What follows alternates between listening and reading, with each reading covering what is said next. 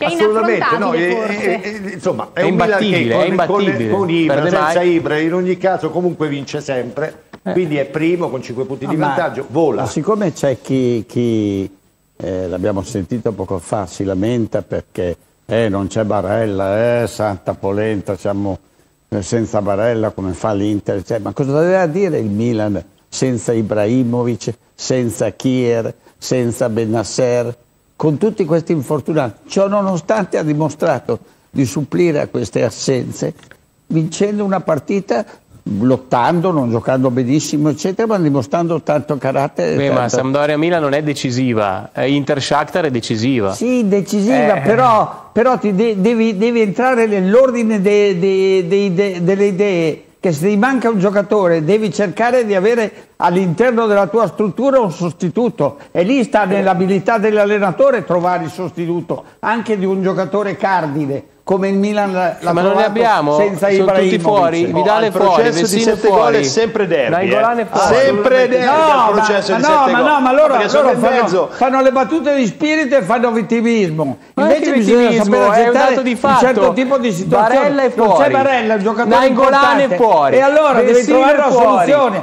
Ma metti dentro Eriksen a 2 minuti dalla fine della partita e l'hai comprato per fare dicendo che hai comprato un grande campione, era scritto sui giornali, le dichiarazioni erano queste. Ma dai, andiamo. Era un grande campione Eriksen, è un grande campione, gioca 2 minuti dalla fine della partita. Non è colpa sua, è già la terza o quarta volta. Sì, terza bravi. No, va bene. Ti tocca subire, Filippo, comunque. No, subire cosa, scusa? Scusa, quando è arrivato Eriksen, cosa si diceva? Senza giocatori importanti sono avanti di 5 punti. Poi vabbè, può succedere di tutto. E secondo me il Milan, parliamo, e ci mancherebbe altro. Stai parlando della capolista. Allora, visto che insomma le grandi squadre non si fermano al risultato, all'attualità, cercano già di lavorare per il futuro.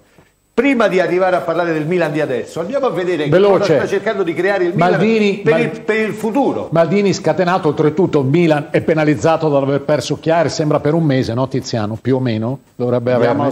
Quindi cerca fortemente un centrale difensivo già da un po'. Il sogno è Milenkovic della Fiorentina, però sarebbe vicinissimo a Kabak dello Schalke 04. Attenzione, per la punta il vice Ibra, sono 4 i giocatori su cui si sta cercando di vedere, di verificare se uno di questi può essere portato a Milano: Mandzukic, Jovic, Mariano Diaz e Lucas Vázquez, che piace in particolare proprio a Paolo Maldini. Il Milan ha dimostrato che certe scelte non si sono rivelate pari alle attese. Rebic, che molti hanno giudicato, gli hanno dato un voto di sufficienza per l'assist che ha fatto a Castiglieco, mi ha sbagliato 4 gol da posizione proprio elementare.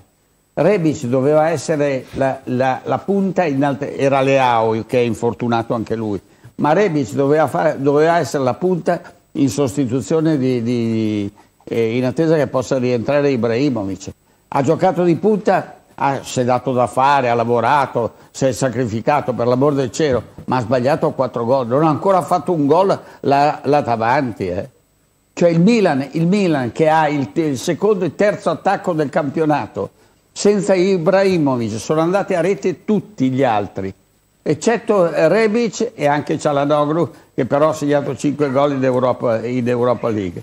Quindi il Milan che è riuscito con un certo tipo di gioco, grazie all'allenatore e allo staff dirigenziale che hanno fatto certe scelte, di supplire a queste mancanze e di riuscire a ottimizzare dall'organico a disposizione. Tiziano. Il Milan, signori, ha chiuso la campagna acquisti di quest'anno con un più 22 milioni. Sì. 22 milioni. Che rispetto a tutti gli altri è tanta roba. Non è il vice Ibra però. Rebic non è il vice Ibra. Rebic si esalta se c'è Ibra.